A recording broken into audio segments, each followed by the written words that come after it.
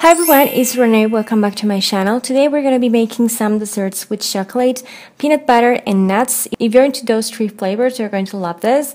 They're kind of cookies, but yeah, they're pretty simple to make. As far as for ingredients, we're going to be needing chocolate. The type of chocolate pretty much depends on the type of chocolate that you like. Peanut butter, then some nuts. Quantity depends on how many chocolate treats you want to go for. So this is how much I made. As far as tools, I'm using a piece of cardboard and a pencil, bits of wax paper or parchment paper. Then I'm using a sandwich bag or Ziploc bag and some scissors, a spoon, and a knife. Now the knife is optional. If you're going to be using a food processor, you just don't have to use a knife.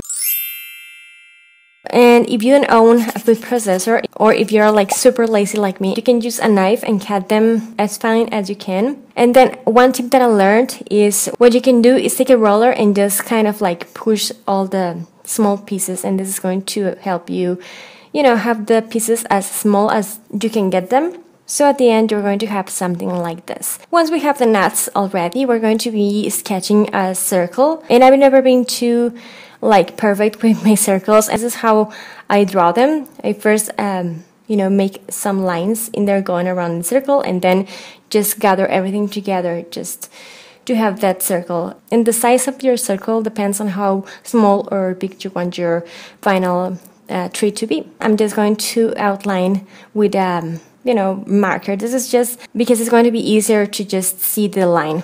If it is a bit darker, I'm using blue because I like color blue. The circle doesn't have to be perfect at all because it's just going to be for reference. But anyways, once my chocolate is ready and just melted or just tempered, we are just going to start, with the shape.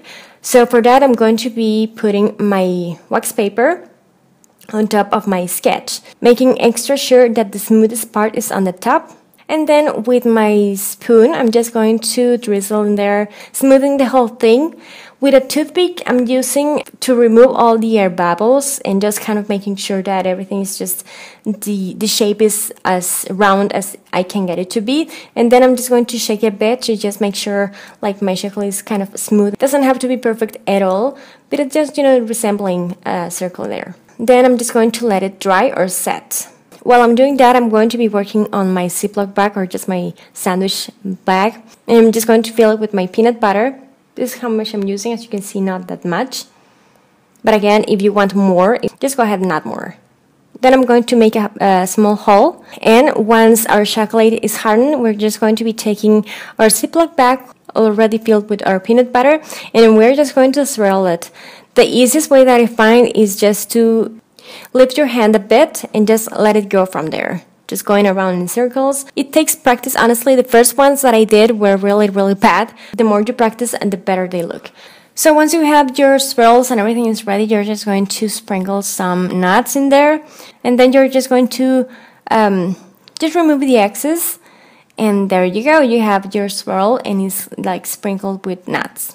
If you don't like nuts, you can always add almonds or just some chocolate sprinkles. And just in case your swirl was a bit messy, you can always, clean the area using a toothpick and just cleaning those spaces so it looks more like a swirl rather than just a messy, sprinkle of nuts. If that makes any sense. And this is pretty much it for this idea. I wanted to give it a try because I'm honestly addicted to chocolate, peanut butter, and nuts. So much into that right now, and I'm just going to surely have more ideas coming up. So thank you so much for watching. Don't forget to give this video a thumbs up, subscribe to my channel for more stuff, and share it. If you have any questions or comments, just don't forget to leave them below. And yeah, thank you for watching, and I'll talk to you later.